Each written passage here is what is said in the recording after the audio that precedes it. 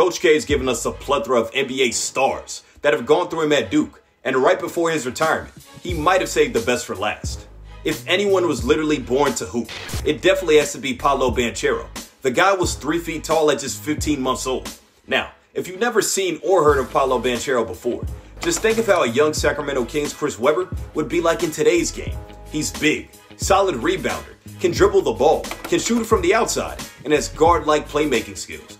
He dropped 22 points against Kentucky in his college debut for Duke at just 18 years old. He followed that up a few days later with a 21-piece on fellow 2022 lottery prospect, 7 foot tall, Chet Holmgren in Gonzaga. The only thing that's holding back Banchero is a consistent shot from beyond the arc and a weird sweat issue that may or may not be a problem just yet. Either way, Banchero is going to be must-see TV pretty soon.